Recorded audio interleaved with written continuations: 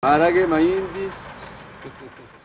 week ago, the Council of Ministers of the East African Community agreed to allow 7 days of cost-free COVID-19 testing for truck drivers stuck at the Malaba and Busia borders with Kenya. The strike over the COVID-19 testing costs led to a shortage of fuel and, as a result, skyrocketing costs. For instance, a litre of petrol, which cost about 3,500 shillings last Monday, is being sold at between 4,800 shillings and 6,000 shillings at most fuel stations in Kampala. Hoima Oil City last week recorded the highest price of petrol of 12,000 shillings per litre. In Kabale, people are still flocking the fuel stations. Gilbert Otim, the marketing manager at Starbucks International, explains why fuel prices may not return to normal soon.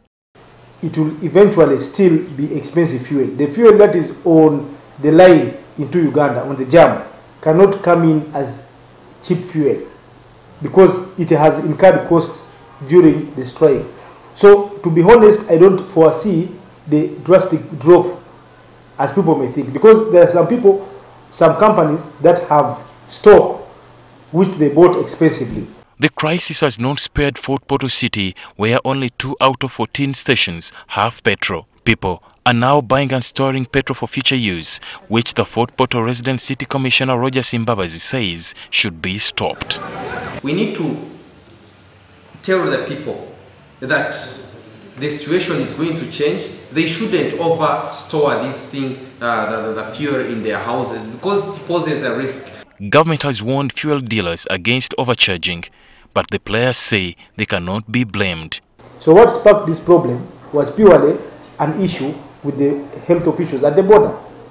So it is spilled over to us, and eventually it has spilled over to the local people. So I think this is not a time to find blame.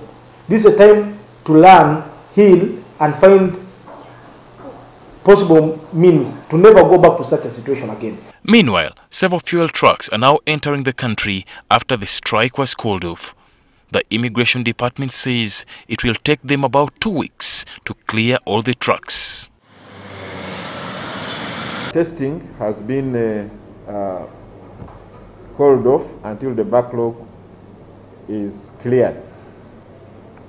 As of last week, it would take us about 14 days to clear the backlog because the trucks are quite many. The drivers were being charged $30 per test.